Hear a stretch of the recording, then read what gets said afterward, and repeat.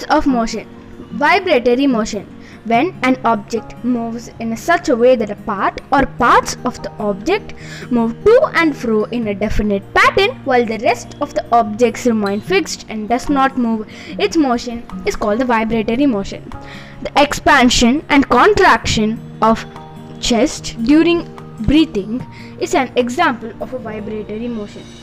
Musical instruments like violin, guitar and sitar also show vibratory motion when their strings are plucked. Repetitive motion. A motion that repeats itself after certain intervals of time is called the repetitive motion. There are two types of repetitive motion: periodic and non-periodic. Periodic motion. A motion that repeats itself at regular intervals of time is called a periodic motion. The motion of the earth around the sun is an example of a periodic motion. The earth always takes that same time, that is 365 by 1 by 4 days to complete one revolution.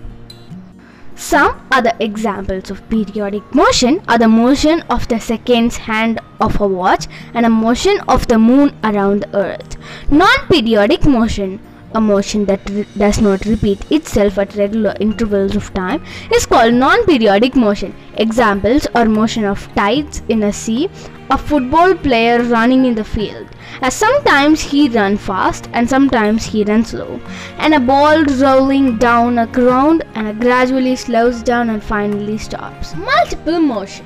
When an object shows two or more types of motions at the same time, its motion is called the multiple motion.